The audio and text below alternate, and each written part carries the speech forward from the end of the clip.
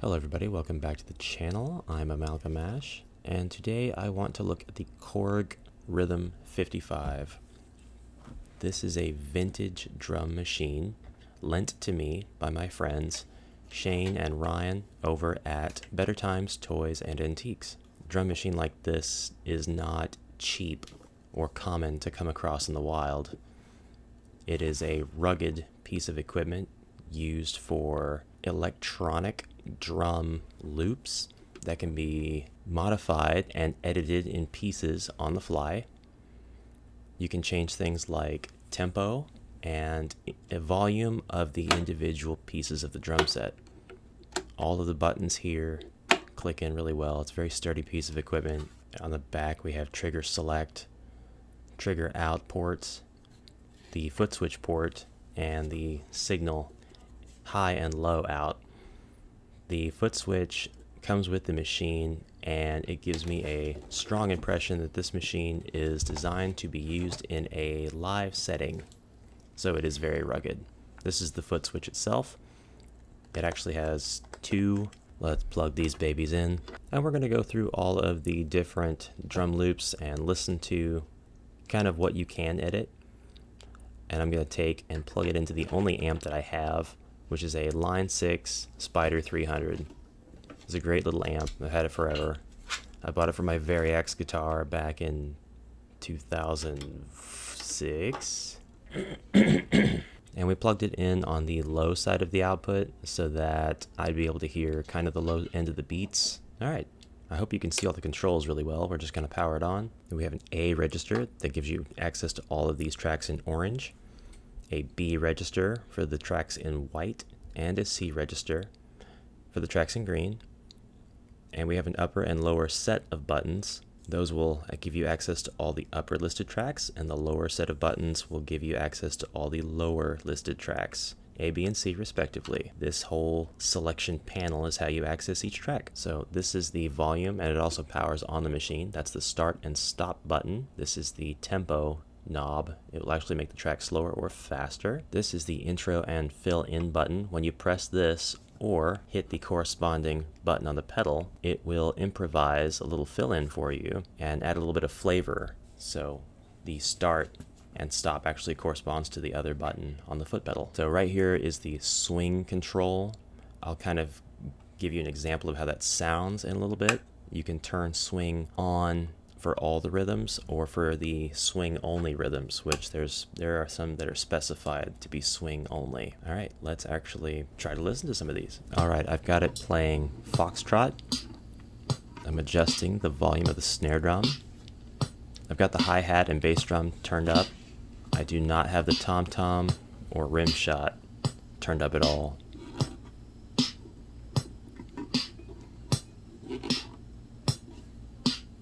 A little bit of ambient noise, a little bit of squeaking and such. That's coming from my the thing that I have the machine sitting on.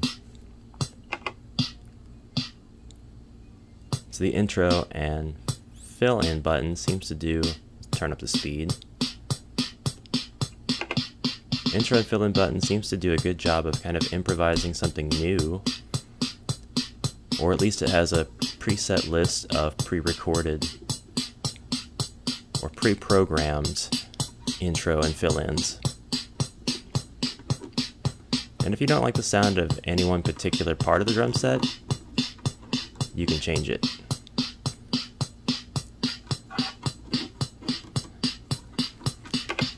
At least you could change its volume.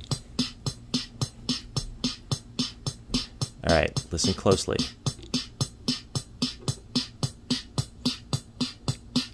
That did not change anything because that's not a swing track.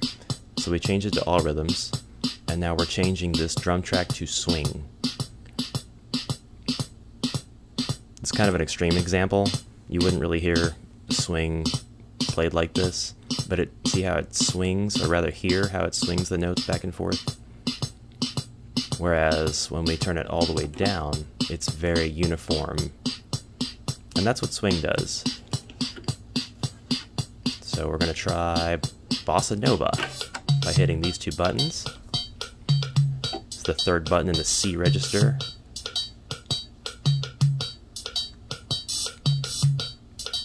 This has a completely different sound once you start turning the swing up. And I didn't like the cowbell, or the claves, I mean, so I turned those all the way down, turning the speed up.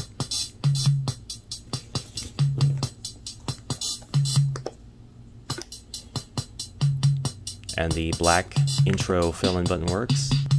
Alright, now let's try Disco 3. So last button in the top row, C register.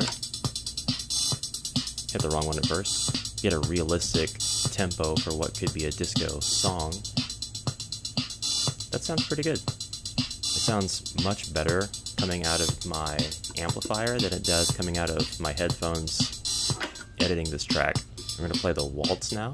Yeah, standard 3/4 time signature. Very much a rock waltz. Let's try, see if mambo. Fourth button on the bottom, A register. That's very mambo-y. Sounds good. There's no snare drum, so that's not going to change anything. See about Rock 5. Hopefully you can kind of see how this thing is operated by how I'm using it. And if you wanted to, you could pretty much extemporaneously hit any combination of these rhythms if you were going to play it in the live setting. If you wanted to use different combinations of drum lines for each song. I want to try this 5/4 beat. That is an unusual time signature. 1, 2, 3, 4, 5. Yeah, that's 5/4 beat. That's awesome. That's not a very common thing. If you wanted to listen to something that had that kind of beat, a song, you could check out 9 Inch Nails' March of the Pigs. And it doesn't sound like it would be a very natural beat, but after a while you get the hang of it. You can see how easy it is to kind of break the beat by really making the settings extreme. How about pops? That hi-hat is sounding wicked. But otherwise, all of these beats are really high quality programs being parsed and played with a sound driver, and they sound great. So I just want to give a shout out again as I play the tango to Shane and Ryan at Better Times Toys and Antiques. If you want to check them out in person, they are located in Columbia, Missouri, in the USA, at Artichoke Annie's, and I think the Midway Antique Mall. I think they've got a booth in each place, and you might be able to find something like this. So once again, thanks guys. Have a great day. I'll see you tomorrow. Bye.